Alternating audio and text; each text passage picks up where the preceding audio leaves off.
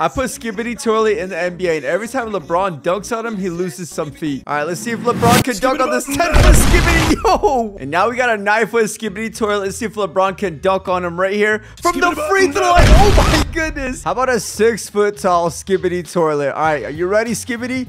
I got you right here with this dunk. Yo! And now we got a 3-foot tall Skibidi toilet. All right, so I'm not sure if it's possible to dunk on a 3-foot tall Skibidi toilet. So let's try this again right here. And yo, we actually did it. And now we got a 1-foot Skibidi toilet. Look at that, man. He's got some dance moves. All right, here we go. Let's see if we can dunk on this 1-foot Skibidi toilet. And yo, we actually did.